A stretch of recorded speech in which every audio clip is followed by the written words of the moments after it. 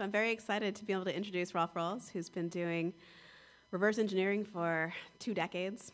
Was the lead developer on BinDiff and has been was the first researcher to publicly break virtualization obfuscators. Current versions of the Meta I'm going to pronounce this wrong, CISC VM, oh my gosh, and just everything else. He is probably the most recognized reverse engineer out there. Please welcome Rolf Rolles.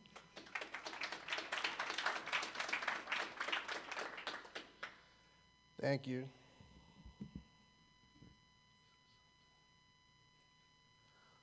Okay, so this talk is about applications of an academic technology called program synthesis to reverse engineering. I first read about this stuff back in 2012 maybe, thought it was kind of interesting, and gelled in my mind over the next couple of years how to apply it to do interesting things in reverse engineering. So I hope you find it interesting as well. So as the name implies, program synthesis is dedicated to creating computer programs automatically. Essentially, we start with a specification of how the program is supposed to behave and then feed it into a program synthesizer, and out comes a program. So this very high-level declarative view does not give you everything you need to know about program synthesis. The rest of the talk will be dedicated to filling in the details in applying this technology to a couple of problems in reverse engineering. And I've come up with a few more in the meantime, but they didn't make the talk.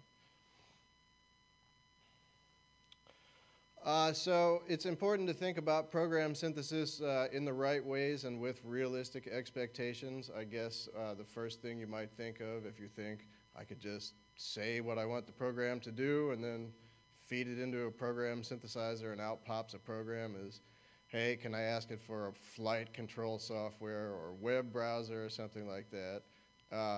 And then it's just going to say, yeah, here you go, here's your web browser. But that's not what happens. That's not how it works. We need to specify with the utmost precision what it is that the program is supposed to be doing. And the types of programs that we can synthesize tend to be very small, on the order of 10 statements, you might be lucky, 15, you might be pushing it, 20, who knows. Some more advanced techniques allow you to scale this technology further. But anyway, you shouldn't get your hopes up too high. We're not talking about, full components, full programs here. We're talking about small pieces of functionality. And that there is some research out there in program synthesis that handles programs with branching constructs in them, such as if statements and for loops and so on. We're not going to talk about them in this talk, and they're a bit more difficult. So we're just going to talk about loop-free applications. Nevertheless, there's still some interesting things we can do, even given what may seem like rather onerous constraints placed upon us.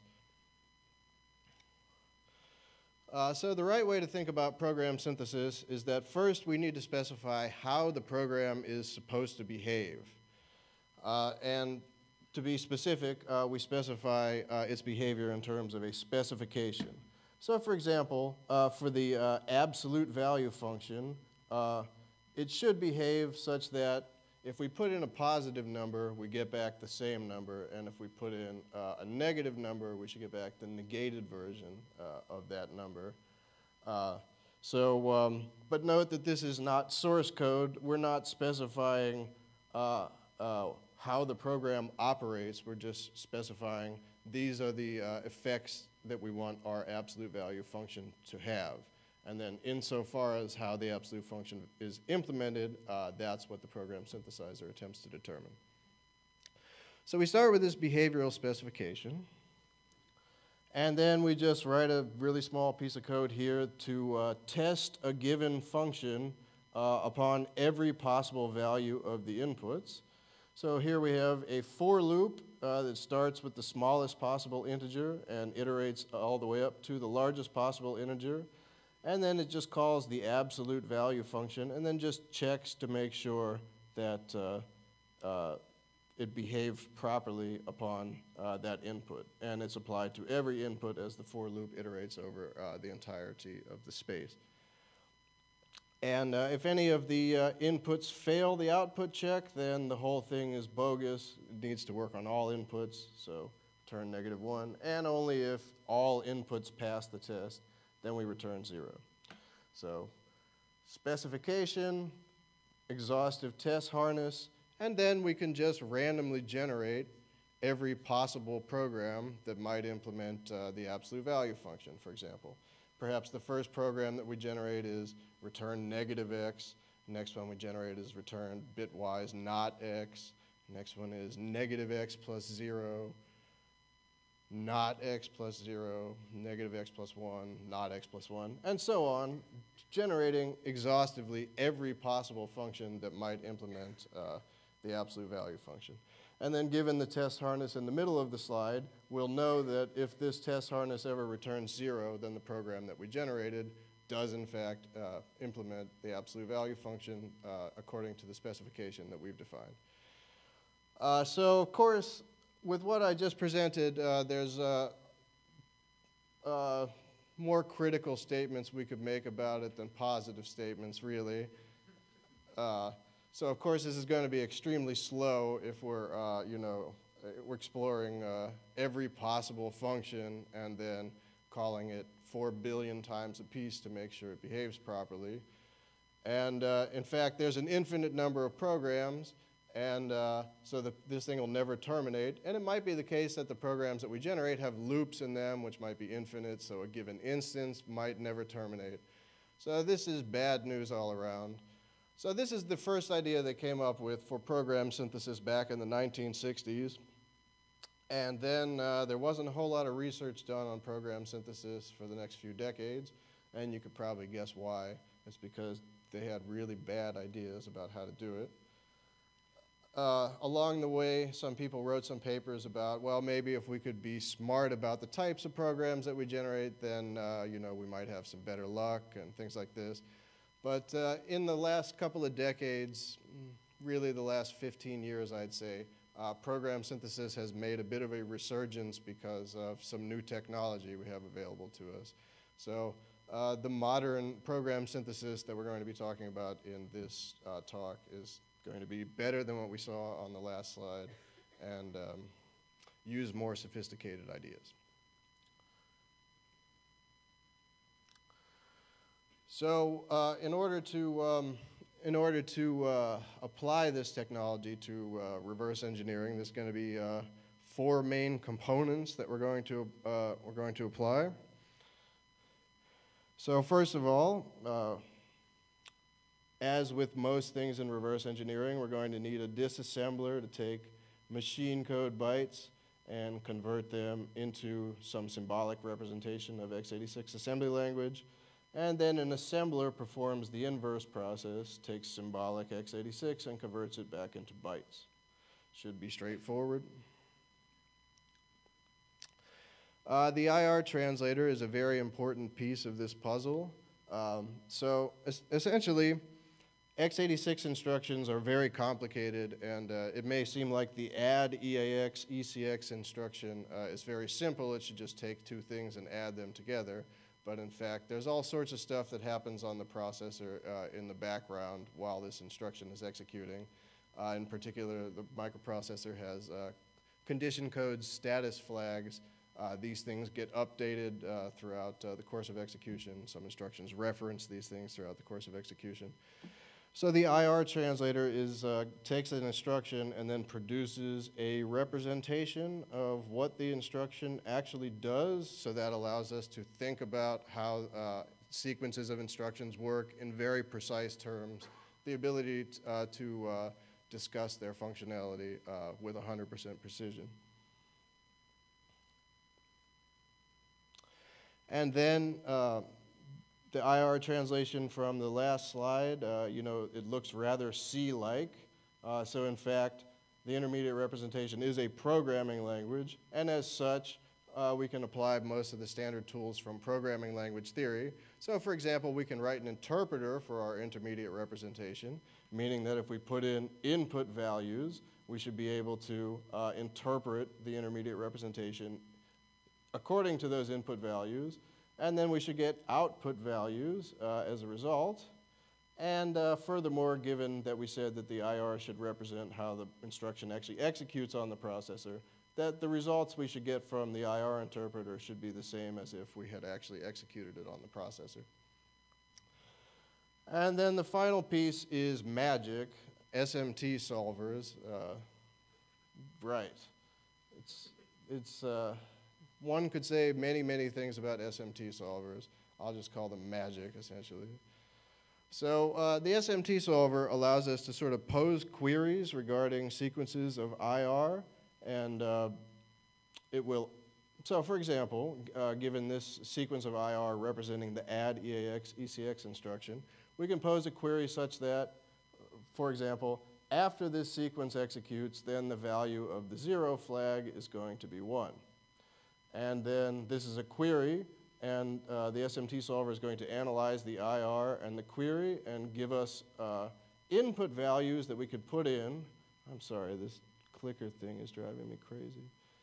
The SMT solver is going to give us input values that we can put in to the IR such that it causes our query to be satisfied. So this value of EAX and this value of ECX, both of them being 0, if we add 0 plus 0, and then ZF is the result 0. So yes, these two input values will give us the result that we want, i.e. satisfaction of this query. Okay. So those are the ingredients that we'll be using throughout the presentation. And then here are the problems that we're going to be looking at. So the first one is CPU emulator synthesis, or we could equivalently call this IR translator synthesis. So previously I was discussing how we need to know exactly how the instructions execute in order to apply this technology. Similarly, if we were writing an emulator, QEMU or Box or something like this, we would need to know exactly how the instructions worked in order for us to write code that simulated them. And this is a very time-consuming and difficult process. It turns out that the Intel manuals are very bad at assisting you. So our first application is based on a paper from Microsoft Research, and it's dedicated to automatically figuring out how instructions behave, coming up with pseudocode descriptions of them, so at which point you can implement them directly into a CPU emulator or an IR translator.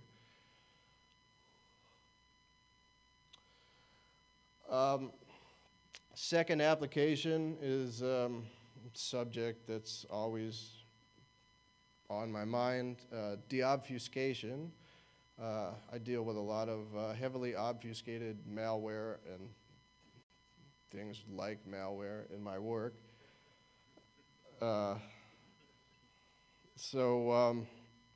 There's one common scheme used for obfuscating code. There are many ways to obfuscate code, but this is a pattern that comes up over and over again, which is that you'll find repeating patterns in the obfuscated code where one instruction has been converted into multiple instructions. In this case, before obfuscation, there was actually only one instruction, and then the obfuscator applied an obfuscator rule and exploded the one instruction originally out into 5 instructions, and then it's going to apply these things repeatedly, so you're going to end up with huge obfuscated code.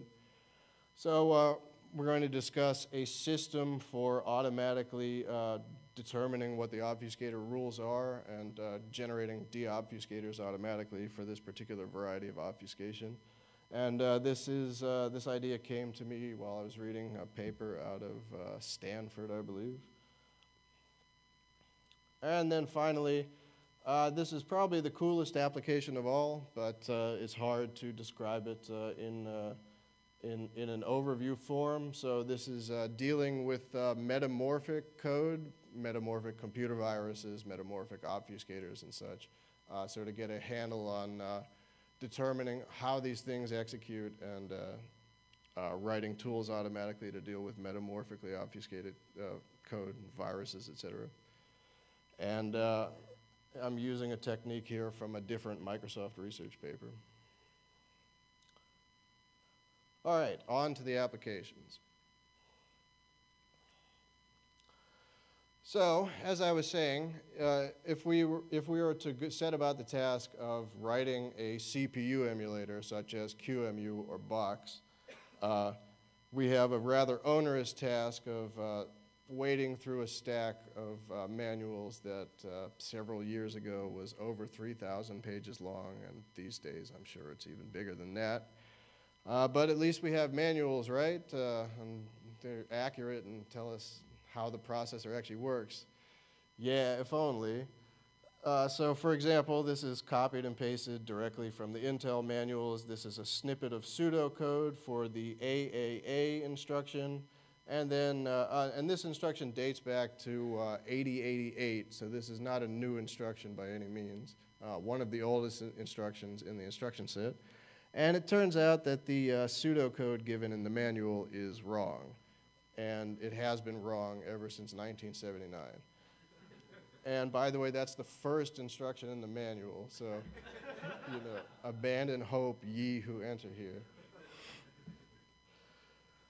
So, you know, when confronted with this task, basically I said, to hell with this. You know, is it possible to write a tool that will do this for me? And the seeds of inspiration were found in a Microsoft research paper that was solving a similar problem. So basically, we want to be able to just take x86 instructions and then shove them into a box and then have the box spit out pseudocode description of how the instruction operates. And it's not actually that simple. There's a few more inputs to that box, but. So that's right. I have this slide in here, which is an overview of each of the 4 components of the system.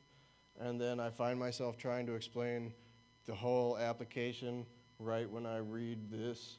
So that, I think I'm just going to move on to the slides. So might as well, because, yes, anyway. Okay, so the idea is that the system operates in part by generating a lot of guesses as to how the instructions might execute. And it allows, this is parameterized, this is user input. We allow the user to influence this process and tell the system which guesses it should generate throughout the course. So for example, so this is powered by expressions plus substitutions. So for example, if I put as input the expression EAX plus 0, and then I say you're allowed to replace the plus with plus, minus, and, or XOR, and I say you're allowed to replace EAX with EAX or ECX, then there's 5 substitutions for the addition operator, and there's 2 substitutions for the EAX. So 5 times 2 is 10, so we see 10 expressions that we generate just by taking this expression that we started with and performing the substitutions as specified. So for example, we have EAX plus 0, then EAX minus 0, as that was the first substitution for plus, EAX and 0, and the second line is where we've replaced EAX with ECX and performed the substitutions. So for any given instruction, we're going to take it and we're going to run it on the CPU a bunch of times, and then we're going to figure out what locations is this thing actually modifying. Like, does it modify a register? Does it modify memory? Does it modify the condition codes, the status flags? So the result locations are anything that's modified by the instruction. So for example, add EAX, EBX modifies EAX, obviously, and then 6 flags. So then we generate hypotheses based upon the expressions that we generated on the last slide, and we just set them equal to something that was modified by the instruction. So here's a bunch of different hypotheses for how this add EAX, EBX instruction might behave, and most of these hypotheses are wrong. And that's okay. The next component of the system is the behavior sampler. We want to actually take samples of how the instruction works when we execute it on the CPU. So in particular, we want to be able to take an instruction and then say, I want to set EAX to 5 and ECX to 7, and then perform this instruction. And then I want to look at what state the processor's in after execution. Let's see. So basically, we just take this instruction, and then, as I mentioned, one of our ingredients is an assembler. So we just assemble this instruction, write it into executable memory, and then set the processor to the right state, execute the instruction. After it's finished, take the state of the CPU, save it, and then now we have a sample of the instruction's behavior. We said, we put the CPU into this input state, then we ran the instruction, now we have this output state. So we're going to have these pairs. This is an idea that's going to recur throughout this presentation. And we're going to take something, and then we're going to execute it in some state, and then we're going to see what the output state is, and then we're going to save these input-output states. They will be very useful to us. Now for the next component, we're combining the hypothesis generation with the behavior sampler. So let's say that this was the hypothesis that we generated through some combination of substitutions and then setting it equal to a result location. So here's our hypothesis, that the carry flag after the instruction executes is equal to whether EAX is equal to ECX. And then here is the data that we had from actually executing the processor in a particular state. So we set in EAX and ECX to 0, and then we executed the instruction, and then after we executed the instruction, CF was equal to 0. So now we can just take the IR evaluator and sort of plug these things into one another. So we have a value for EAX, a value for ECX, and a value for CF. So we just plug all these numbers in, and then we get, 0, i.e. CF out, equals 0, i.e. VEAX, equals 0, i.e. ECX. So from plugging those numbers in, we get this, and then we just simplify, and we have 0 is equal to 1. That's false. 0 is not equal to 1. Therefore, this hypothesis for how the instruction behaves is false. We know that because we have an example showing us that it's false. This was our hypothesis, and then we collected data from the processor that shows that our hypothesis must be false because the carry flag evaluates to something different in the hypothesis than it did when we ran it on the processor.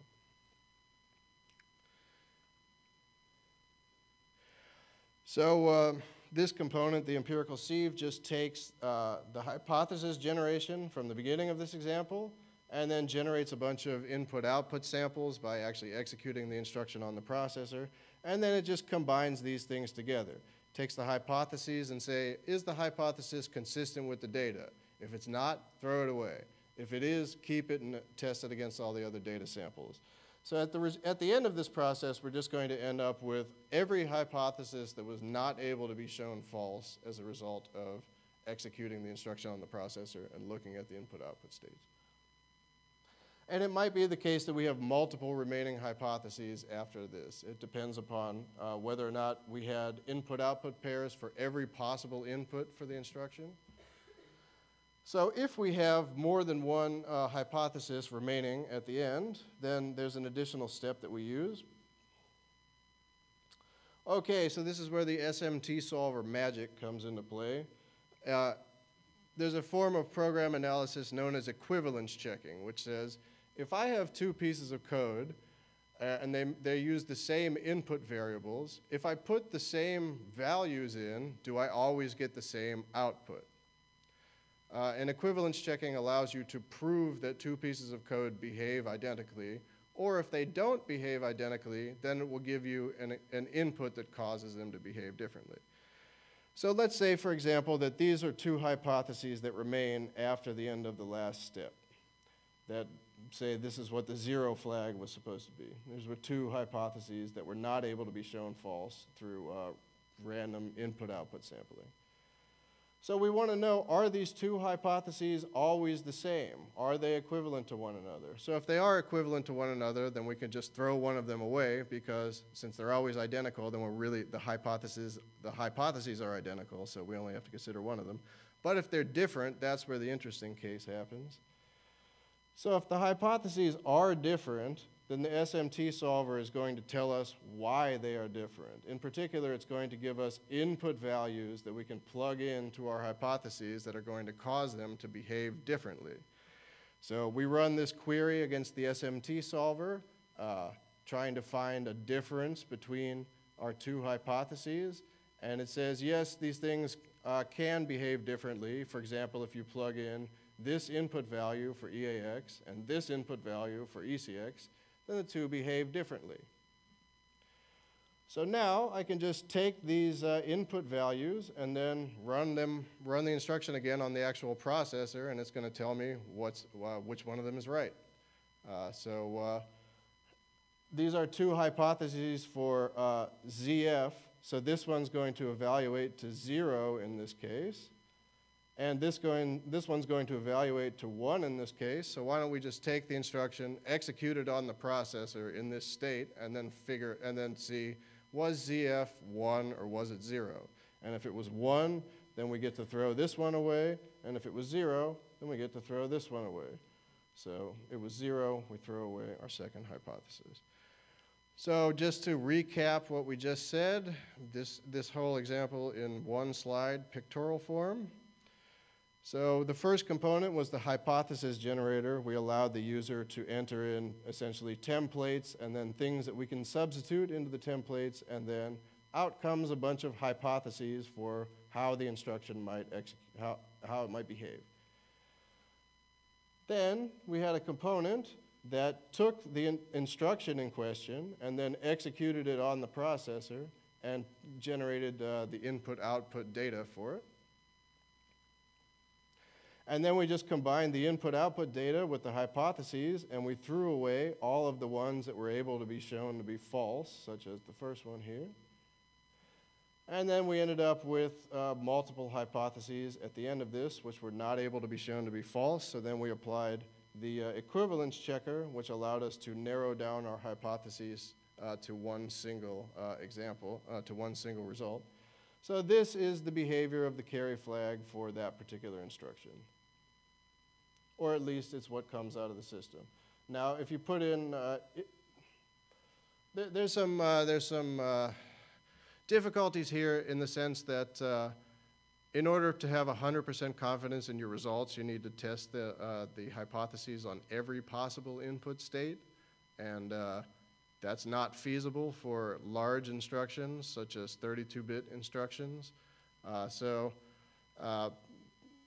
Ways around that include sampling smaller instructions, such as 8-bit instructions, and that way you can exhaustively validate them. Or you can just sample randomly and then try to throw away as many hypotheses as you can. Anyway, so that's the first application.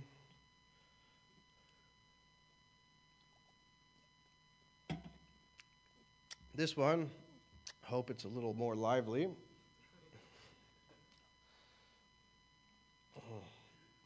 So, as I was mentioning in the introduction,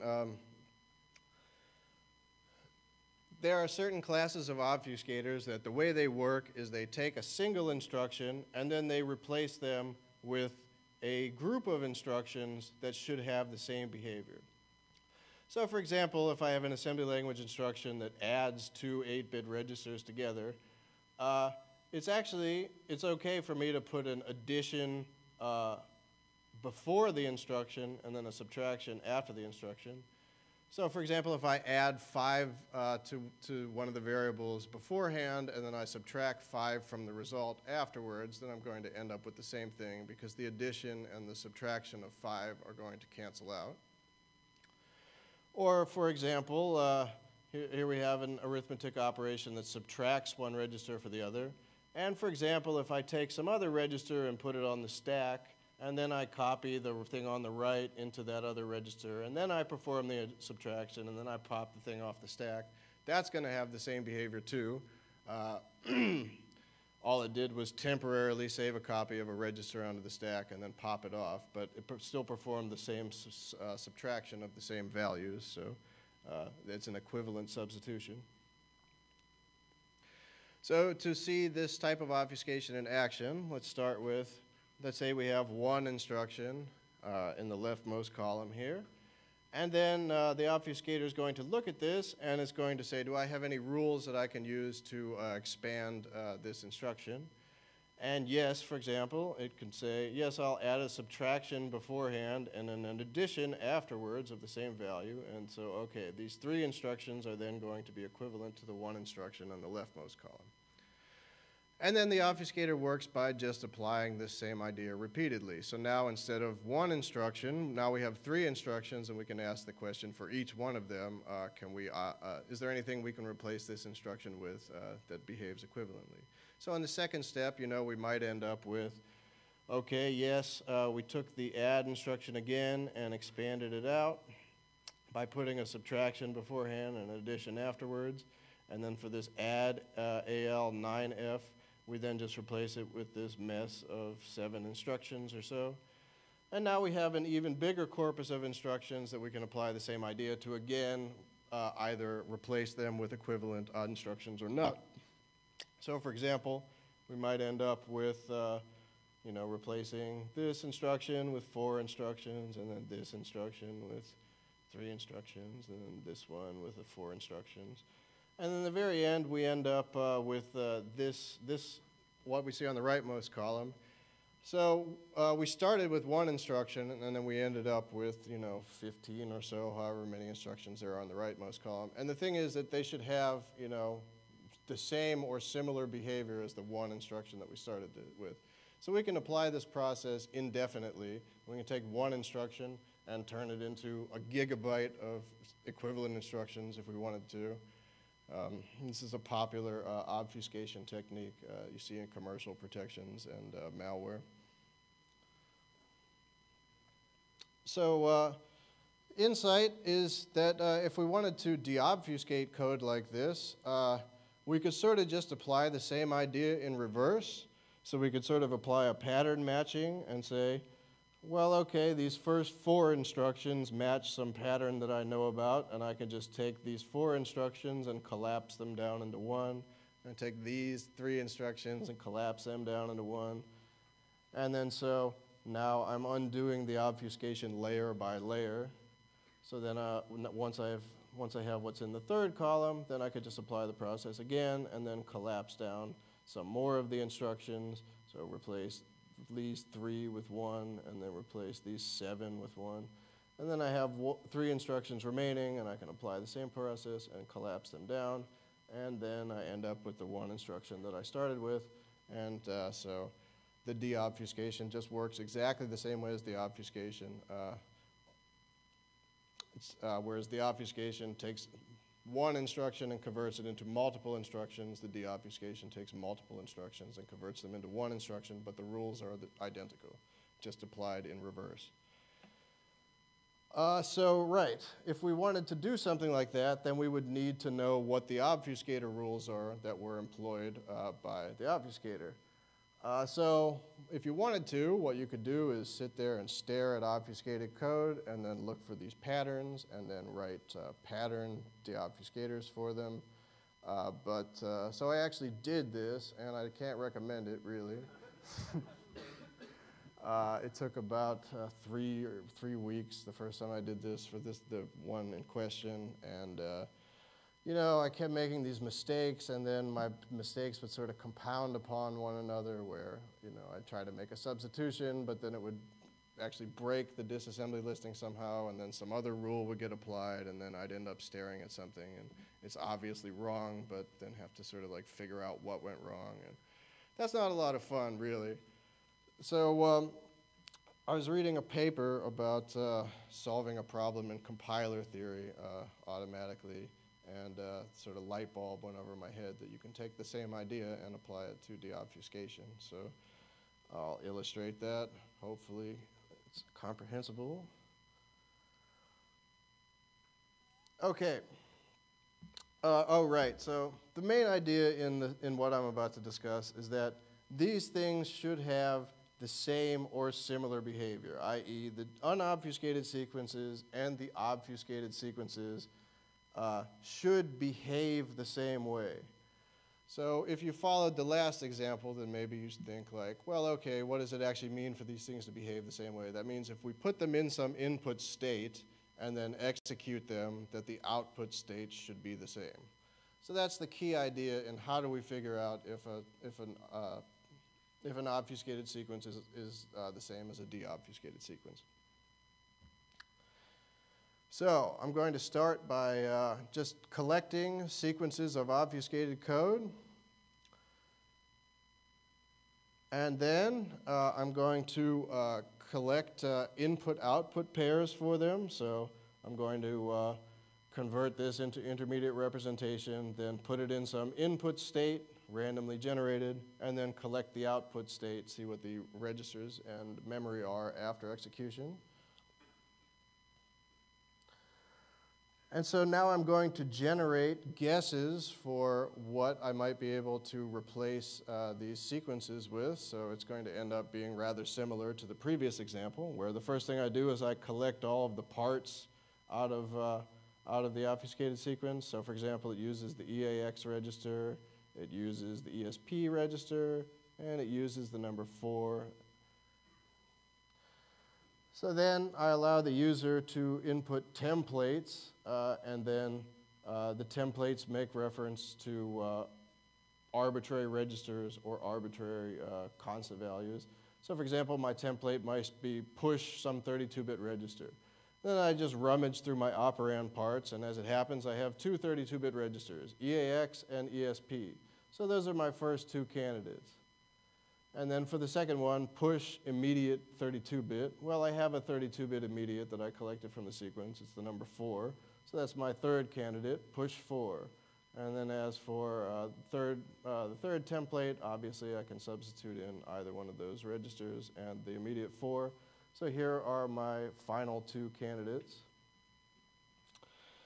And now I just exploit the fact that if a replacement is to be valid, that means that they must have the same behavior. So I take the candidate replacements, and then I just run them through the intermediate representation interpreter using the same input state that I started with before. And then I take the output values, and then I just compare the output values of the obfuscated code operating in that state with the potential deobfuscated code operating in that state, and compare them. And if they're the same, that means I've just learned a rule for deobfuscation.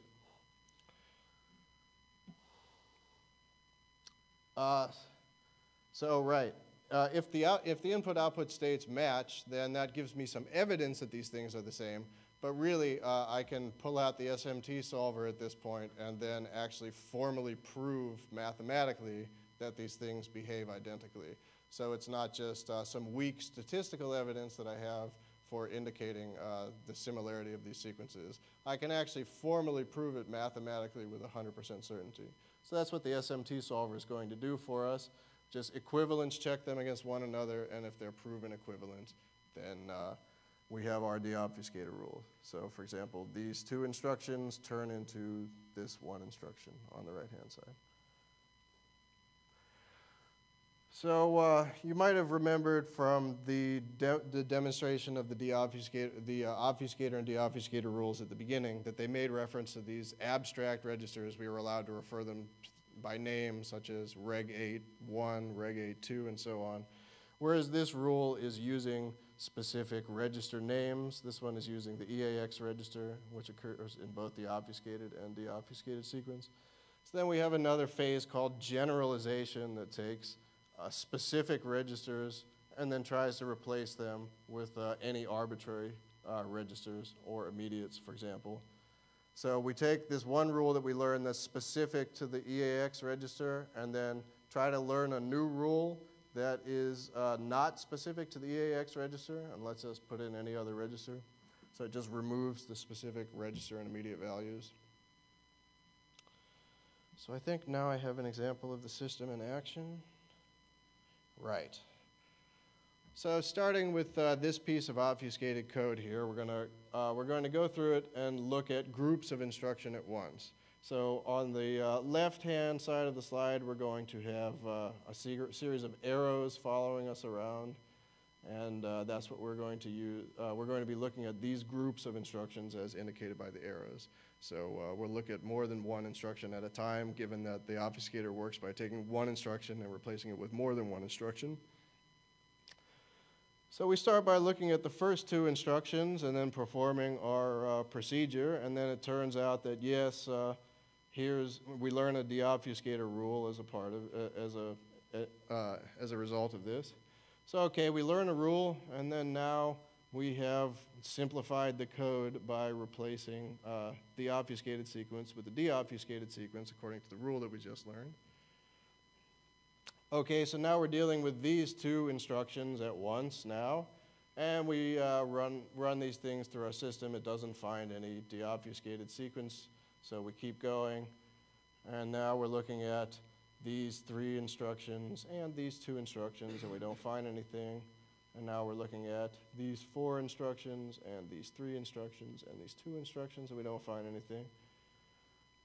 And then we move on to the next instruction, and we look at these two instructions, these three, these four, these five, and we look at the last two instructions, and then we find our system tells us, yes, you can replace this sequence with this sequence. So, okay, we learn a new rule and continue. So now we're looking at these two instructions, these three instructions, these four instructions, these five instructions. We don't find anything for any one of those sequences. Move on. And now looking at these three instructions, we find that we can replace it with this deobfuscated sequence. On the next step, we find that, hey, we've already learned this simplification already, so we'll just perform the simplification, replace the code, and so on, and we just keep walking through the code and then learning rules and generalizing them and learning the rules as we go, simplifying progressively. And we just continue walking through the code like that until we've reached the end, at which point it'll be simplified down to its lowest possible terms, assuming that the generalization component has sufficient templates to cover all of the possible obfuscation possibilities. So now that we have deobfuscator rules, we just run them through a code generator, and then we produce Python code or C code or OCaml code or whatever, and now we have a program that automatically implements this deobfuscation procedure for us. And then if you were paying attention, you might have noticed that the deobfuscator rules are actually the same as the obfuscator rules. It's just the columns are flipped.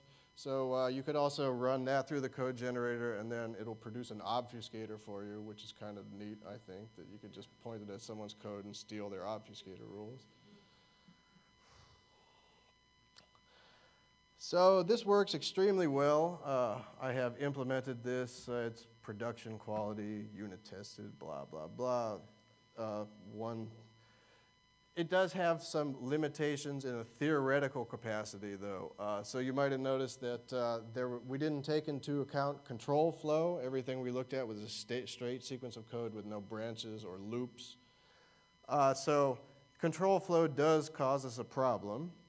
So in this example, if you're familiar with compiler theory, you'll recognize this as being a liveness analysis or a dead code elimination.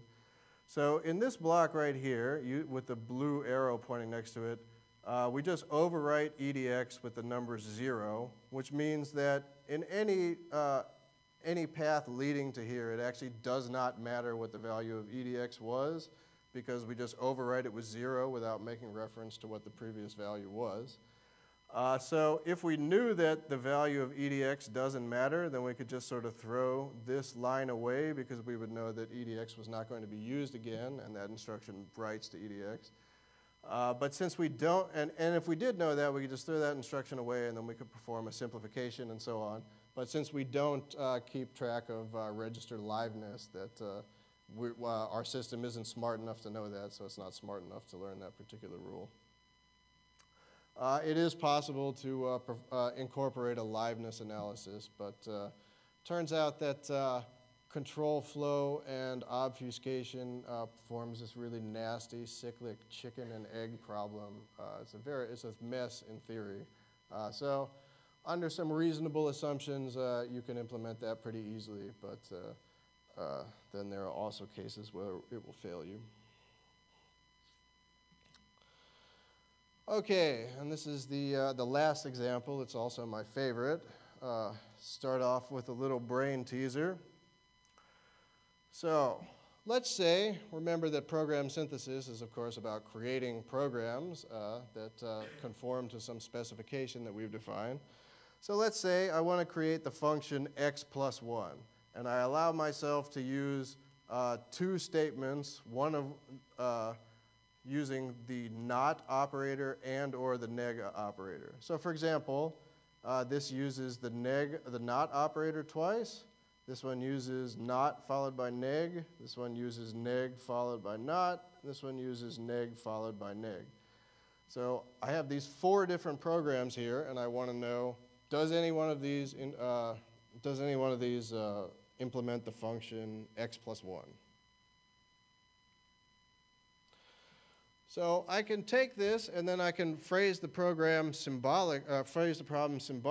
So I can write this in terms of C code, and I can say, well, on the first line, I'm allowed to either have a negation or a not operator. And on the second line, I'm allowed to have a negation or a not operator.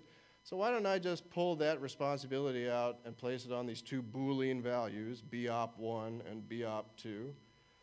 And so really, when I'm asking this question about can I make this program that does x plus 1 based upon neg and not, what I'm really asking is, can I set the values of these 2 Boolean variables such that this function f will always return x plus 1?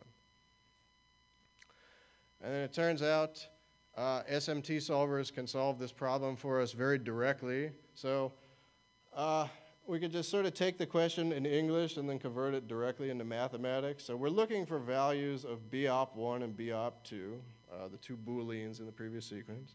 So if you know your math, that should be obvious that we can represent that by an existential quantifier. And then the next part of the question is, we want this function for all values of x. And once again, if you know your math, you can represent that with a universal quantifier. And then the rest of it is just a straight up translation of the C code into something that the SMT solver understands. And you just take all of that and pass it to the SMT solver, and it says, yeah, here's your values. BOP1 should be set to false, and BOP2 should be set to true. In other words, your function should be neg of not x, and that's going to implement x plus 1 for all possible values of x. So the interesting thing about this example is, of course, not the specific result that function is equivalent to x plus 1. But the interesting part is that we have a framework where we can sort of ask questions that sound like that.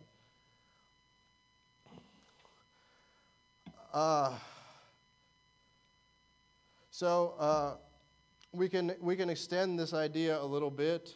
So for example, we were using 2 operator types, either neg or not, and that was controlled by a Boolean variable. So it should be pretty obvious that, well, if you use something that has more than 2 values, then I can represent more than 2 different operators, right? So maybe I say, if op is equal to 0, then I do neg, or if op is equal to 1, then I do not, and if op is something else, then I do x minus 1. So that one's pretty obvious. If you use something more than bool, which only has 2 values, then obviously you can represent more than 2 operators. And the one on the right-hand side is a bit more subtle, that we can sort of incorporate constant numbers into these equations. So for example, here we're using another Boolean for our operator value, and we say if the Boolean is true, then we'll return x plus this constant C1, and if the Boolean is false, then we'll return x XORed with C1. So now this C1 is sort of part of our system, and that's something that the solver must provide to us. It has to give us a value of C1 if it tells us that the system is satisfiable. Okay.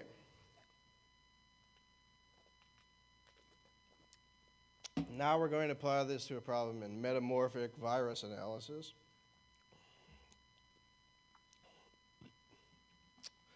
So there's a metamorphic obfuscator that generates code that looks like the following. So the purpose is, there's data associated with the virus, and the authors want the data to be encoded differently in each different sample. What they do is they have these little decoder functions where they encode the data in some way, and then they put a function into the binary that then is responsible for decoding that data. And then it turns out that on their end, they're using a template that describes what the decoder engines are allowed to look like. So it always is going to look like this, where op is either addition or subtraction or XOR, and I81 and I82 are 8-bit constant values. So for example, here's the abstract description of it, but here's something you might actually see in such a metamorphic virus, where here we replace the first op with an add, and here we replace the second op with an XOR, and the I81 is replaced with 82, and the third op is replaced by sub, and that constant. And so after having generated a decoder for the virus, then it's going to apply obfuscation to the encoder such that we can't just look at it and see directly what the values are. It's represented in some sort of obfuscated form, so it's difficult to us to figure out what the encoder function or decoder function is actually doing. So the goal of this exercise is, given obfuscated code that looks like this, and given that we know that all of the decoder functions behave according to this skeleton, that we want to be able to recreate what the decoder function was without deobfuscating it. We want to be able to recreate the decoder function using program synthesis just based upon how this thing behaves, as opposed to what it looks like. So the first thing we're going to do is we're just going to take this decoder, and then we're going to generate a symbolic representation of it. So this is similar to what we saw when I was talking about the x+1 example, where I had a function that had Boolean variables that dictated whether things were neg or not. So that idea survives, where we have these 4 variables, op1, op2, op3, and op4, and that corresponds to the fact that each one of these ops might be add, subtract, or XOR. So indeed, if op1, if the op is 0, then we do an addition. If op is 1, then we do a subtraction, and if op is anything else, then we do an XOR. And then remember that we're allowed to put constant values into these formulas. So indeed, the second line of the decoder has this op al I1, so we saw already how to encode different operations, and then we just encode the I81 by this constant value C1. And similarly for the next line, constant value C2 is encoded there. So this is our representation of every possible decoder function that the metamorphic engine might generate.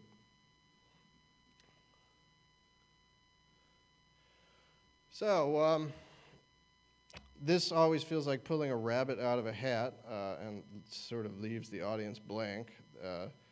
If you remembered how we solved the last one, where we just said there are values of the operator variables, such that for every input we might put in, that the x86 code, the obfuscated version, behaves identically to this template. And so the solver can actually solve this directly.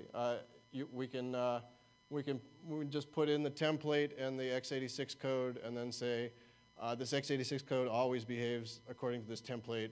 Tell me how. Give me values for the operators and the constant values. And the solver will come back and say, yeah, okay, you should have add in the first line and XOR in the second. Your constant should be D2 and so on. So yeah, I don't like to pull a rabbit out of a hat, plus the solvers still don't work they're not as good with quantifiers. So we'll show another another approach to this problem that's hopefully more transparent. Okay, so this idea comes back. We saw this in both of the previous examples where we generate input-output pairs for things. So in this case, the thing that we're generating the input-output pair is the obfuscated version of that x86 code corresponding to the decoder. So we put it into some input state, and then we run it through the interpreter, and then out comes an output state. So for example, if we set AL to 0 and BL to 0, and then we ran all this stuff through the interpreter, after the sequence executed, we'd have the value of BL is equal to E1. So this is an input-output pair showing how that obfuscated x86 behaves upon that one single input. So now that we have an input-output pair, and remember we have our template that describes all the possible ways that this thing is allowed to behave, the metamorphic decoder template, why don't we just take the input-output state and plug it directly in to the template? So we'll take this template as referencing the variable AL. Every place we see AL, we'll just replace that with 0. This template references BL. Every place we see BL, we'll replace it with 0. And the final value is the final value of BL, so we'll just say that the value of D is equal to that value. So we just took our input-output state and then plugged it directly into the template. And now this is telling us that on that one input state, that the decoder must have this particular output state. Okay, so we generated an input-output state giving us an example of how the obfuscated x86 actually behaves, and then we took that and we plugged it into the template, and then we could just sort of take that and feed it to the SMT solver, and if it's satisfiable, what we're going to get out is it's going to be a function that behaves identically upon that one input state that we tested it on. Now, it's not guaranteed that it's going to match on any other input state, but it is guaranteed that if we put in that input state that we already tested, that we're going to get out the same value. So, for example, it's going to give us values for op1 through op4 and C1 and C2. So maybe if we take those, maybe it'll tell us that, you know, the first three are XOR and the last one's plus, and that these are the two constants. So here's going to be our function that's going to behave properly on that one specific input value that we tested. So now we can just apply equivalence checking, and then we say, is this function you've just given me identical to the x86 code? If I always put in the same input state, are they always going to give me the same output state? If they're not, then of course, by the magic of SMT solving and equivalence checking, that it's going to give us an input state that we can put in to cause them to differ from one another. So it's going to say, for example, no, the x86 code is not always identical to this template, and here's an example that if you put in AL is equal to 0 and BL is equal to 88, then your template is going to behave differently from the x86 code. So now I just apply these ideas in a loop. So I started off with one witness, which was where I plugged the input-output state into the template, and then I synthesized a function for it, and if it couldn't synthesize a function, that was a problem, something went wrong. If it did synthesize a function, then I just equivalence check it against the x86 code, and then if the equivalence checking says they're identical, then I'm done. And if it's not, then it's going to give us a new input-output state, so then I'm going to create a new witness, and now I have two witnesses, and I just apply this idea in a loop. So I have a pictorial overview of this process, just in case anybody got lost during that this should hopefully bring you back. So to wit, that this is the decoder that we're trying to generate. We're trying to generate an identical decoder for it. And this is the de-obfuscated version. Note that the protection also obfuscates this thing. So just for simplicity, so it'll fit on one slide, I have the de-obfuscated version here. So I took an input-output pair of this, meaning I put this into some random input state, and then I looked at what the values that came out were, and then I plugged those into my template that describes the metamorphic decoders. And then I asked the SMT solver, please give me a function that causes it to behave the same way on that one input-output pair. And then here's the function that comes back. So now I say, okay, is that identical to the x86? And if you look at it, it's clearly not. The x86 has add in the first line. This one has XOR, has sub in the third line. This one has XOR in the third line. And the constants are all wrong. So when I equivalent, but it does have the last one right, which is the addition. So I take this and I equivalence check it against the x86, and I say, does this match the x86? And of course it doesn't. So it's going to say, no, it doesn't match the x86, and if you set BL to this value and AL to this value, that these things are going to differ from one another. So okay, now I have a new input state that I can generate a new witness from. So I take this, and this is now my input state, and I run it through here, and I get a new output state. So now I have two input-output pairs. So now I'm going to generate a new program based upon these two input-output pairs, and then ask the SMT solver, give me a program for that. And you can see on the second iteration, it's already very close to what the actual function was. Here we have an add in the first line, as it should be. We have XOR on the second line, and notice that the constant was D2, whereas this one came back with a D9. So that's pretty close. And then we have sub on the third line. We already have that. And then the constant is pretty close. This one has E8, this one has F1. And then the final line has an addition. So it has that. So after just two input-output states, we already have something that's very close to what the decoder function was. But we don't know that. This is a fully automated system, so we just continue and say, okay, now this function, is this thing identical to the x86? And once again, no, it's not, and here's an example of input state that you can put in to cause a difference. Now I use that to generate a new decoder program from 3 witnesses, and it's converging very rapidly down to the actual function. But once again, I don't know that, so I just ask, is this identical to the x86 code? No, it's not. Here's an example that you can put in that causes it to differ. And then on the final one, this is the one generated from 4 input-output pairs. They are actually identical. So addition, XOR has the same constant. So this one has a sub, whereas this one has an add, but that's okay because this is the negative version of that same constant, and then the add is the same at the end. So these are finally identical, but once again, I still don't know that, so I just ask, are these things identical?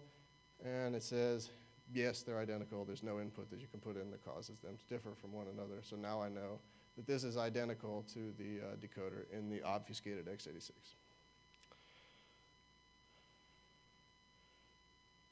Right, what is the conclusion of all this? I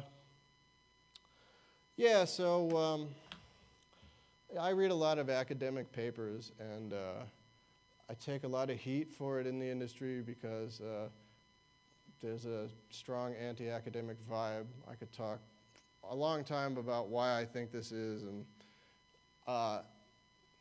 not that I give the academic people, the benefit of the doubt, or I'm side with them 100% in this debate. But it dismays me that nevertheless, maybe the baby has been thrown out with the bathwater, because I think there's a lot of interesting stuff that you can do with this type of technology. I hope there's still people here, so maybe somebody even enjoyed it. So as it happens, I run a company that teaches training classes on a variety of things in computer security centered around reverse engineering, and I have a class about SMT-based technologies. So it's more than just program synthesis, but all this stuff is covered. So if you're interested in learning about stuff like this, details of the course are on my website. I think it's a good class. So, so if you want to check out my website, I have my life's work on there. Check out the research section or my blog or whatever. And then I offer some commercial services. So that's the end of the talk. Anyone have any questions? Okay, we'll go with you. Wait for the mic.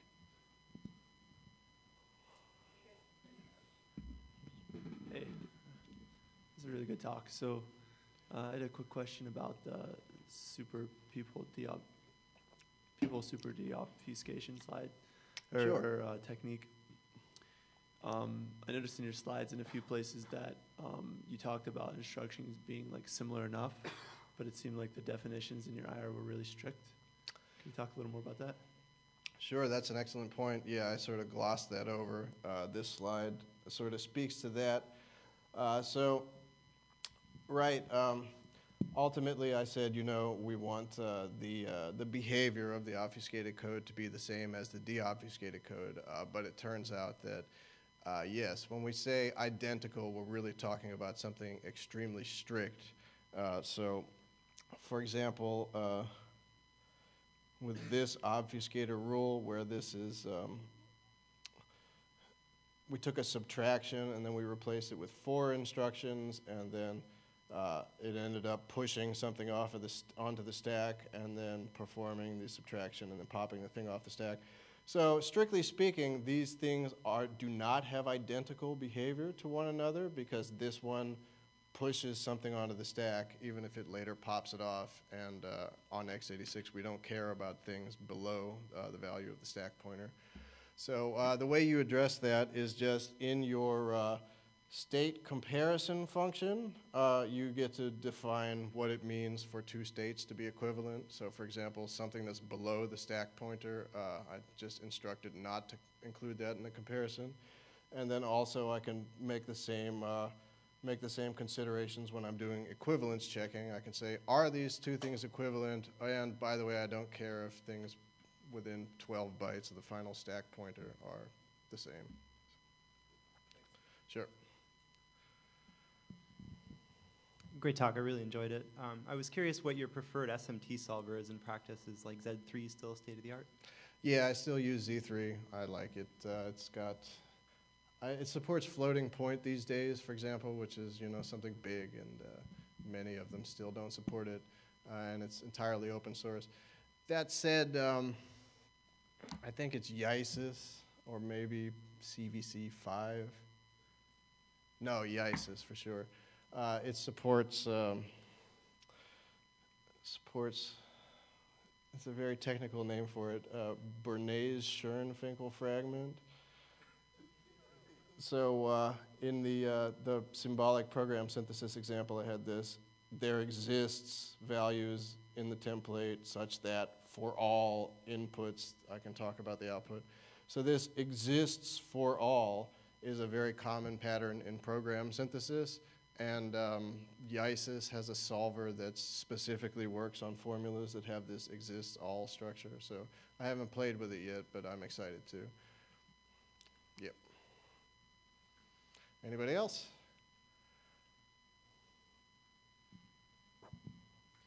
Yeah, great talk. I had a question in the metamorphic extraction example towards the end, where you were talking, you walked through like, first it guesses this and then this, and you were talking about it getting closer.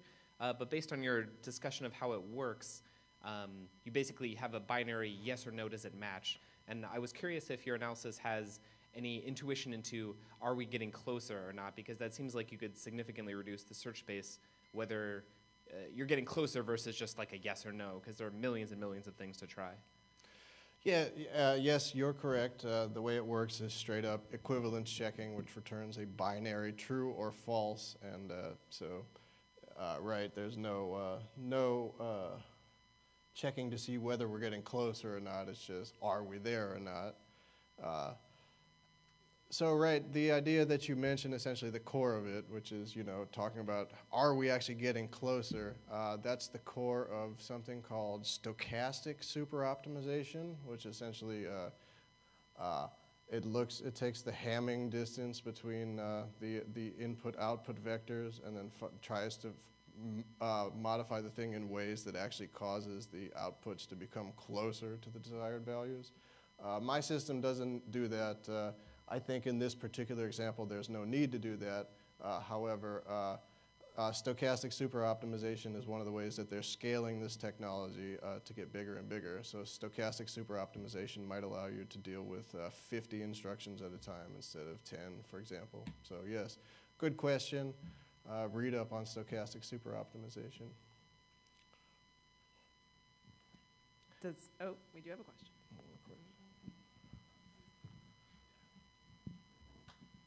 So everything I saw was sort of contiguous deobfuscation, where the instructions were all clumped together. Have you seen any non-contiguous deobfuscation, where maybe the meta instruction is scattered over a much larger set of instructions? Yeah, so at the very end, there was this one example showing like where this would fail. So this gave an example of like, it has, we might call this junk code, which is that it's put an assignment to, in the middle of the supposed pattern, there's an assignment to EDX, and then we can't simplify this because we don't know if EDX is going to be used in the future. Right. So that's an example of the idea in which it fails, but it happens to be because of control flow. So right, what you're talking about is essentially the problem of instruction scheduling in compiler theory, which is how can we mix the instructions together, and how can we do that in such a way that we exploit parallelism in the pipeline. So that becomes a little more difficult. I don't have a very simple answer for you, except to say, if you could, say, apply primitive decompilation techniques to take the expressions and sort of like merge them together, that at that point you could sort of work on, you could sort of abstract beyond which individual statement is which and just talk about the symbolic expressions that are being computed. Yeah, and if you didn't do that, then you'd sort of have a mess trying to figure out, the dependencies between the instructions and whether or not, this is valid to do or not. So I think this is going to be our last question, so pressure. Why? It's the end of the night. If anyone has questions, I'll take them. Thank you very much. I was wondering, I had a question about the IR creation from the x86 instructions and the Intel manual. So I was wondering how deeply you went into the Intel manual using your method of an IR construction, because in my opinion, never having tried that, there are lots of edge cases and difficult instructions in the x86 instruction set, like parity flag generation, like bswap, like instructions with prefixes, and so on, that with my nearly non-existent understanding of what you said, will never be discovered automatically. So how much manual curation did you still have to do? So the tool was created essentially to assist in manual analysis. It was me sitting there with the x86, the Intel manuals, trying to figure out what it's actually talking about. And I found that it was helpful for me to be able to, sort of like guess at what it was talking about and then have my tool systematically explore all of my possible different guesses. One restriction of this is that it really works best when we're only talking about registers. For example, if we had an add EAX D-word pointer, EBX, there's a memory access taking place there. My tool, I would just use it to synthesize a translation for add EAX EBX, so I'm sort of sidestepping the problem of the fact that memory exists. With respect to the prefix string instructions, like if you put a rep on the beginning, of a move SB instruction, you're right, that induces a loop and a dependency upon another register that may not be obvious. But that being said, though, although there are these difficult cases like instructions that behave differently when memory is involved versus registers, and some of these edge cases involving repetition flags and so on, my IR translator supports, 175 instructions or something like that. So the thing rarely ever throws an error telling me that it doesn't support a particular instruction. So, it works well enough for most compiler-generated stuff and lots of obfuscated stuff too. That's me half-assed justifying, yeah, it's not perfect, certainly. Please give a hand for both of our speakers. Thank you so much for coming out.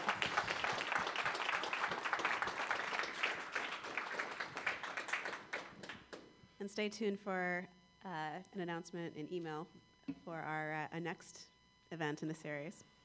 Thanks for coming out tonight. Thanks, everybody.